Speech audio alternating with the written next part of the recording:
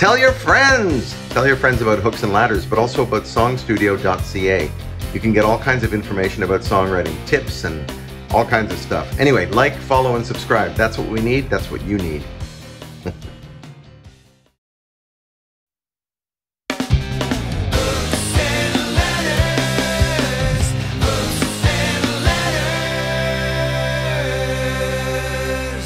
Now I'm like I have a side band project called the Delphis, and that's very much the spirit.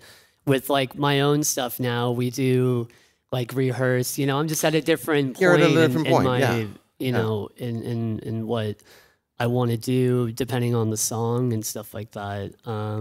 But back then it was just anything goes, and my records were like that too. My early records were really just documents of the moment. Of that moment, yeah. And now, I mean, I still like doing it as live as possible in the studio, but we work more on the arrangements now. It's just a growing thing, right? Yeah, you know, and so where are you at in terms of, you know, you said you're at a different point than the Delphis.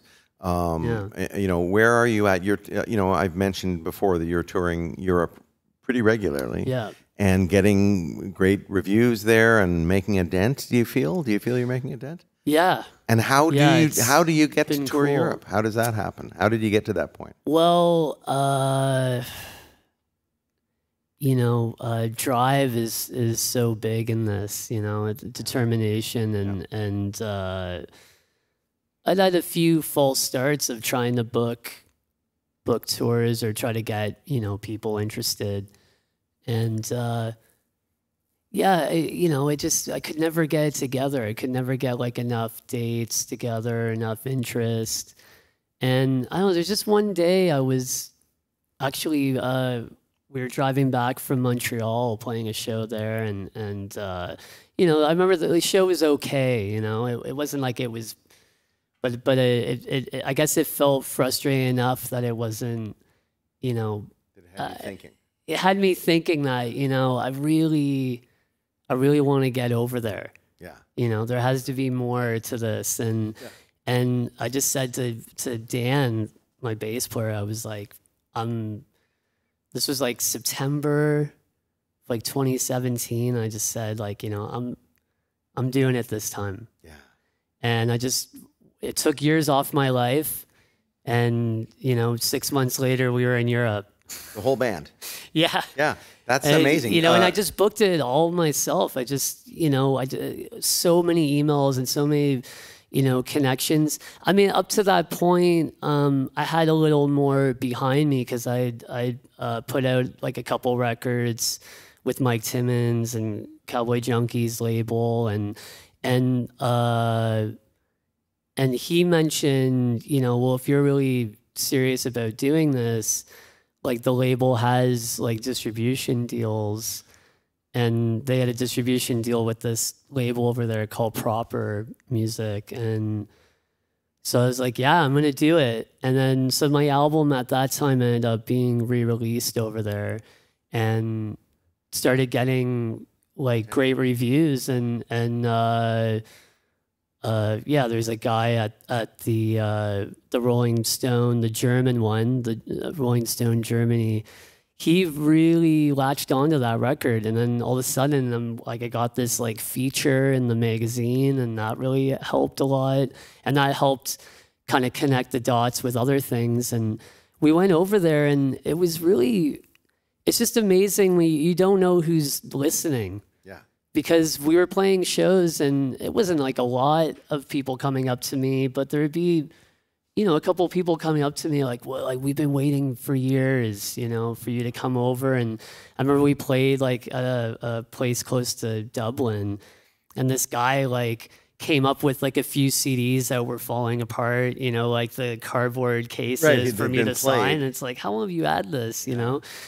So, but it made me feel like, you know, yeah, we got to keep doing it. And that led to, you know, a couple really cool festivals, and that led to getting an agent there for a few years. I mean, I'm actually back to booking it myself, which, you know, it's more work, but I just did like this past April, May, I had a really successful solo tour there, and we're going back in the fall with a new record and stuff. So it's just, yeah, really that happened because I just put the work into it. You decided, yeah. I just, I've always been that way. I haven't had a lot of support from the industry, and I mean, that could coincide with my social anxiety and not, like networking is really important. It's also, everyone has their strengths, right? Yeah. And for me, I just felt like this whole time that I've been doing it, that I feel I love what I do, and for the most part, I feel like I'm pretty good at it, and I'm willing to put the work in trying to get it out to people the way I want to present it. So, Right. I want to touch on a couple of things you said, and then I'd love it if you played a song. Yeah, sure. The thing you said about having drive. Our drummer tonight, David Steinberg, is a music business lawyer, but he's a musician first and foremost. And but his clients, his main clients are Rush, but also Randy Bachman and a few other notable people. And he said to me recently, he calls me Bear. He said, Bear, we could never have made it. He was in the Jitters, David and I, and he was in a bunch of other well-known bands. But he said, we could never have done it. He said, we didn't have that thing. He's pointing to his eyes, and I said, what are you talking about? He said, sitting across a desk from Randy Bachman, who I don't know, 78 years old or something like that, he said, he's still got it from when he was a teenager. He still has this drive. He's saying, okay, we really need to get that song into that soundtrack. And David's like, yeah, that's not going to happen, or for whatever reason, and he's like, okay, and he moves right on to the next subject. Well, then what we've got to do is we've got to get so-and-so to record this or that and so forth. He's still driving along. He doesn't need to. He could retire. He could go fishing. But he's got that drive, and he said the guys in Rush are the same way. It's that drive. Yeah. Right? Well, and my dad, I mean, he's retired now. I don't know if that's probably not the word for it, but he was always a workaholic. Like, not in a, like, not there for his family kind of way, but just with his spare time, always, and I think I kind of got that from him. Good. That, I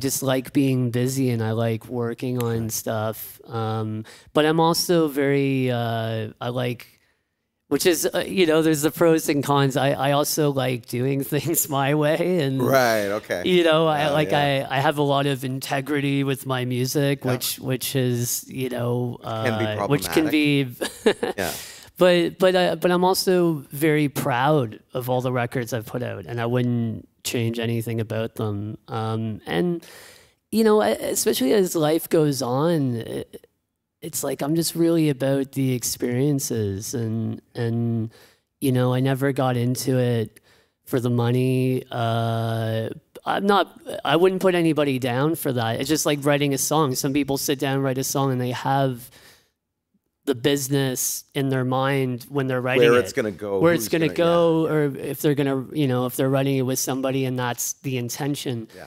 I mean, and that's totally fine. I mean, there's so many older songs that I love that's why they were written. Yeah. But for me, I've never written a song thinking about that. It's always been like a self-fulfilling thing, Yeah. And I've been like that with my whole career so far, where I just, I never had money, so I don't really know what it, you don't really miss it. Yeah. I just love writing, and I love playing, and I love performing, and, the business side is a necessity, especially when I realized, oh wait, I could try to do this as a career. Do this for real, yeah. And I was thinking about, you and your career, like, it's pretty crazy. Like, you guys were signed to, a major label and had success. Like, that's like a whole world. I don't know anything about that. Like, I don't know what that, maybe I'll feel a part of that, or maybe I never will. Like, I may never know what that world feels like. So we all have our own. Yeah, we all have our own experiences. It's a different world now too. I was thinking when I got, because you talked about having an agent up until fairly recently, and now you're doing it yourself. when my band was signed to that label, which was the Beatles label, by the way, Capitol Records, we and in England, Parlophone, by the way. Oh, so we it were was actually on Parlophone. Yeah. See, that's cool. Which was the Beatles label. We during that time, and things are going swimmingly, and I'm thinking, if we ever get dropped, I might as well die. It'll be over. Like, my life will be over. Well, we got dropped in 1991, and I've lived a good deal of life since then, and it's been fine. So when you said, I had an agent for a while. I went back to that mindset for a second. I thought, oh no, is it over? And then I thought, no, it's just beginning. So yeah. Well, it's like, I did it for so many years before that. So it's just, and even with like having an agent, there's still, unless you have a manager, unless you have like a whole team of people doing stuff, it's like, the agent's just securing the dates, and you're still doing all the like organizing everything around the tour. So it is an interesting life, and I just love I guess also it comes with time and stuff, but I used to be so impatient, and I wanted to see what was around the corner right away. I was the kid that looked for his Christmas gifts. But now I'm just like so like I just love like doing what I do, and then waiting to see what happens. It's pretty cool.